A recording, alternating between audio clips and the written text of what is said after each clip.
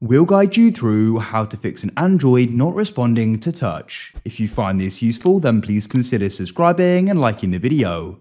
This problem can be really annoying as you're then unable to go and use it. You may think it's broken as it's frozen, but don't worry, we will guide you through how you can go and fix this. So what we can do is go and perform a restart, and we can do that without touching the screen. So what we need to do is come onto the side of the phone. You want to go and find the volume rocker and the power button.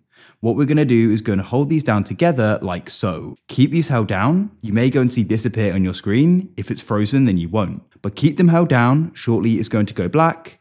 Keep them held down, and you're going to go and release when you go and see that it starts to power on again. As you can see, very shortly it will. Release, and it's now going to go and start. Now just go and wait. It's now started and the screen is responding to touch. If you found this useful and it solved your problem, then please consider subscribing and liking the video. I hope you have a great day. Goodbye for now.